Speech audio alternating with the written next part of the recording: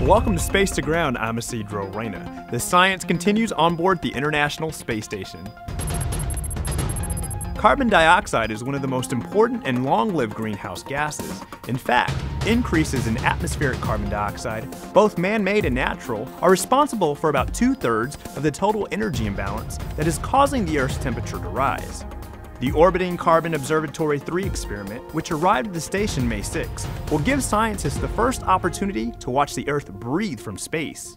We know that local carbon dioxide levels rise and fall during the day with changes in emissions and photosynthesis rates, but these changes are measured sparsely worldwide.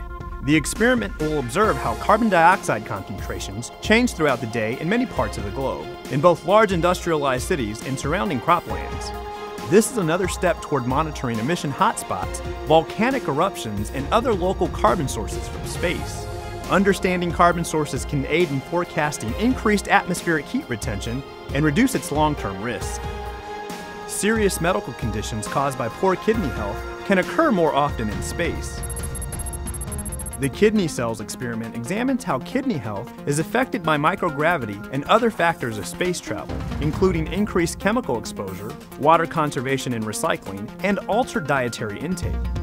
Knowledge gained can help protect the health of astronauts and also contribute to better treatments for kidney-related conditions on Earth. Learning the results of this research on the space station is critical as we look to send humans on longer space missions and set our sights on sending astronauts to the moon by 2024. This week's question comes from Bill, who asked why space is the place to perform many of these experiments versus Earth. Space is unique because it allows scientists to remove gravity from the equation, giving them an entirely new environment to study everything from human health to physical processes only happening on extremely small scales. We may not know yet what will be the most important discovery gained from space station, but we already have some amazing breakthroughs.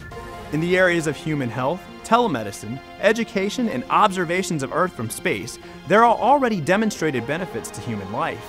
Vaccine development research, station-generated images that assist with disaster relief and farming, and education programs that inspire future scientists, engineers, and space explorers are just some examples of research benefits.